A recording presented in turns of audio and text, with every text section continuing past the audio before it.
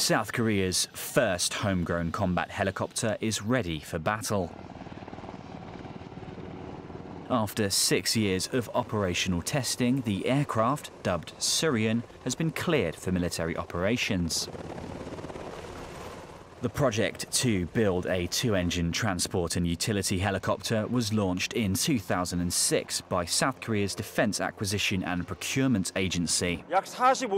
We have been operating helicopters manufactured abroad for 45 years, but now, thanks to our own technology, we have become the 11th country in the world to be able to deploy a high-tech and luxurious helicopter, Surion, for real combat. It's an historic moment. The Surion model is equipped with 3D electronic maps, automatic flying and vibration reduction systems, which the South Korean Army said helped it pass 50 flight tests under extreme weather conditions in Alaska. By deploying Surion to a real battle, aviation operation capabilities will be increased significantly, especially since the flight operation will become possible regardless of day or night or poor weather conditions.